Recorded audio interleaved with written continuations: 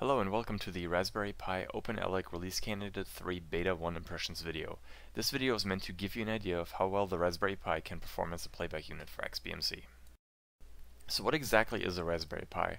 The Raspberry Pi is a small credit card-sized computer project that features HDMI video at 100 meg Ethernet jack, 256 megs of RAM, and uses a Broadcom chipset capable of 1080p video decoding.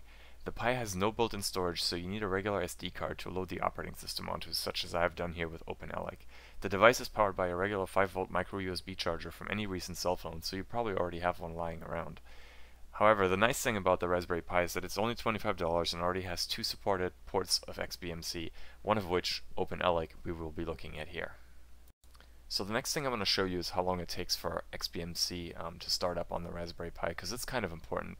So in a second here you'll see that the TV kind of turns on, and that's when I actually plug it into the wall. And from there you'll see the lights flashing on the Raspberry Pi in the bottom right hand corner there. You can kind of see it a little bit. And from there on it takes about 1 minute and 5 seconds or so to get into the XBMC interface. So OpenElec RC3 Beta 1 is based on Frodo, which is the current version 12 of XBMC. RC3 of that is currently available over at xbmc.org, and if you want to go ahead and take a look at it, you can get it over there. The nice thing about OpenElec is it's a very tiny distribution of XBMC, specifically designed for devices such as the Ion chipset that is available in that Acer Revo that the Raspberry Pi sits on, or specifically in this case the Raspberry Pi itself. So you can kind of take a look here. It's almost at the desktop, and from there on you'll kind of see me moving around in the menu, so you'll get a little bit of an idea of how well this actually works once you're in the once you're in the menu.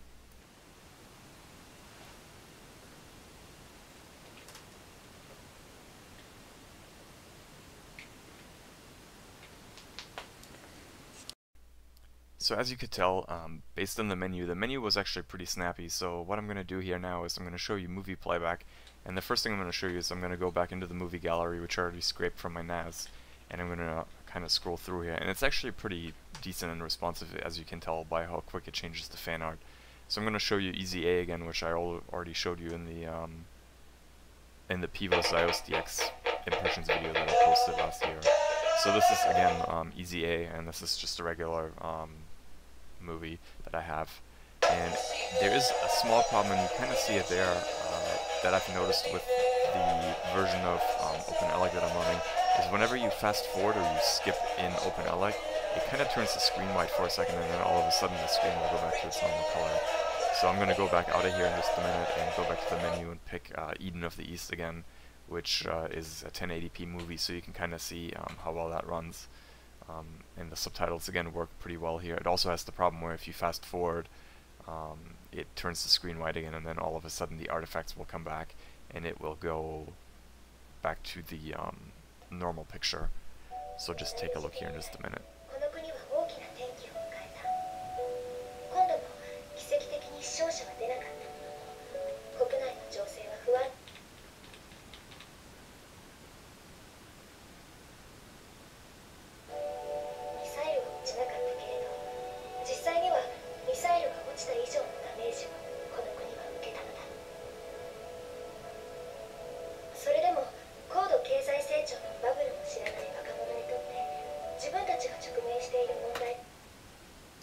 So once I'm back out at the menu, I just kind of show you again how it scrolls through, and you can kind of tell that it's okay at loading the fan art, but it's definitely not as good as a regular full-size desktop computer, which, I mean, you wouldn't expect it to be, but it actually does a pretty good job, much better than the Pivos box that I was reviewing last time. So the one thing I didn't do last time I reviewed the Pivos device was how well it played back YouTube and Flash video, and that's actually kind of one of the things I wanted to look at. So here I have already downloaded the YouTube add-on, which you can get in the regular XBMC repository, and while it does work, it is incredibly slow. As you watch here, it takes me about 1.5 minutes, almost 2 minutes, to finally pull up the YouTube video. So here I just open up the add-on. Now I'm going to go ahead and hit search, and it's going to take a minute again, and I'm going to go ahead and search for, I figured I would search for Gangnam Style, because it has over 1 billion hits on YouTube, and I figured that would be pretty readily available. It does play back all the way up to 1080p video, but as you'll notice here in just a second, once it actually shows me the results and I start loading it, it's just really slow. I set the add-on to only show you 720p content, and it still takes a really, really long time.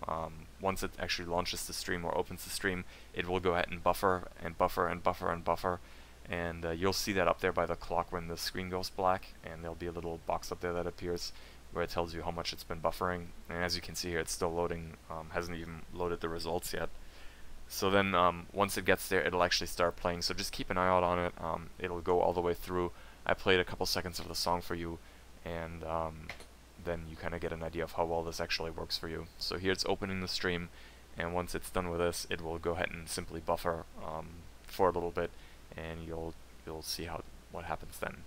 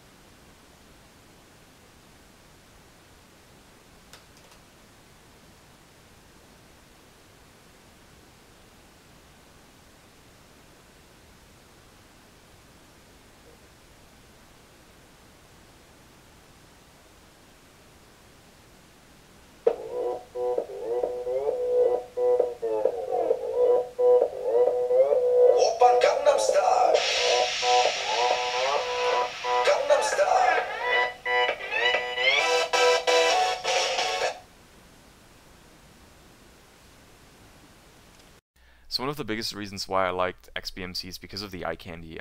Different skins other than the default one have a lot of that, and I specifically like Aeon Nox, which I already downloaded here.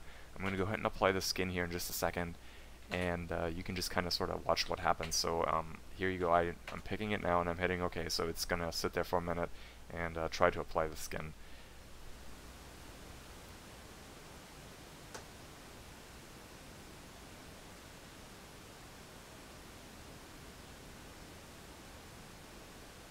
You will kind of hear me every once in a while tapping on the keyboard. I'm just checking at this point in time to make sure that XBMC actually hasn't crashed, because the last time I did this on the Pivos box, it actually crapped out on me in the middle of the video, and then it just kind of crashed. So just stick with it for a second. It will move here in just a minute, and then as I go out into the main menu where it gives me the regular interface, the thing actually did lock up, and that was kind of interesting.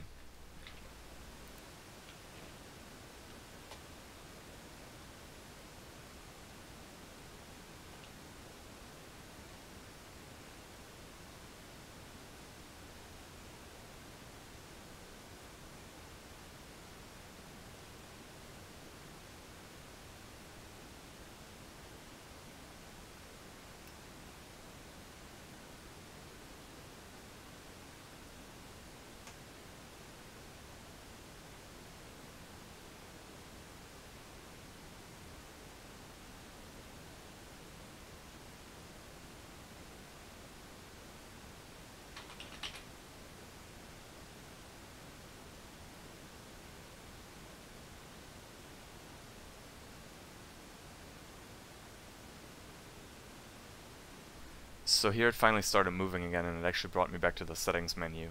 And then as I'm about to go out of here, it just kind of crashes, which I didn't realize. I was sitting there for like 4 minutes and waited for it, and I figured I'd spare you the blame. But then I go back in, and the skin was still applied, so I went back into the movies thing, and as you can see here, it still takes a little bit to go in, but it actually loads it, unlike the Pivos box, which couldn't even display it. So this is Aeon Nox now, and I kind of scroll through here a little bit so you get kind of an idea of what it looks like. It's able to display all the fan art, and I changed one of the view types so you get a little bit of an idea of how well this actually runs. And it doesn't run too terrible. Compared to the Pivos box, it definitely runs a lot better.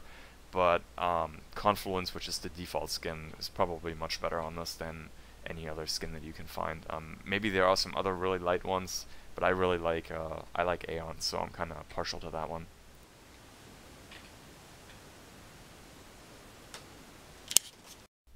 So my final thoughts on this is, I was actually pretty surprised by how well OpenElec ran on this little box, especially with Beta 3 of Frodo, which is pretty cool, because that's going to be the new one that's coming out. I'm going to be reviewing RaspBMC shortly. I have to reload the Raspberry Pi with it. But to be totally honest, for $25, it's really hard to beat this little box. If you're looking at doing something simple, or maybe just using it on and off a little bit, and you don't want to spend a lot of money, it's definitely not the fastest, but it works pretty well. And the nice thing is, I'm sure a lot of the little problems like the artifacting during the video playback, or like the fact that the screen goes completely white when you fast forward, are going to go away. I didn't really have much of a chance to play with the XBMC remote app that you can get on the Android market to see if you could control it with that, but I'm sure as Frodo gets released from regular XBMC, I'm sure you'll be able to do that. I also didn't try my Media Center remote. I believe that they work. I've seen stuff on the forum about it and other things like that. So I honestly, for $25, maybe you have to spend another $10 to get an SD card, and maybe another $5 or so to get a charger, like a micro USB charger, so that you can actually power it up. I really don't think it's a bad buy. If you're looking at doing something simple, or you want to give something to the kids, or if you want to use it for just music playback and hook it up to your stereo and then control it with your Android tablet, I think it'd be perfect for that. Is it the end-all be-all? No, definitely not. But it's a lot better, I think, at this point in time than the, at least when I looked at it, the Pivos box was, and it's a quarter of the cost. This thing's $25, it's really hard to beat. The only crappy thing was, at the time when I bought mine, they were back ordered for about 3 months. I think it took them almost 3 months for me to get mine. But other than that, you know, if you're a little bit patient, definitely check it out. I think you'll like it. Alright, till next time, take care.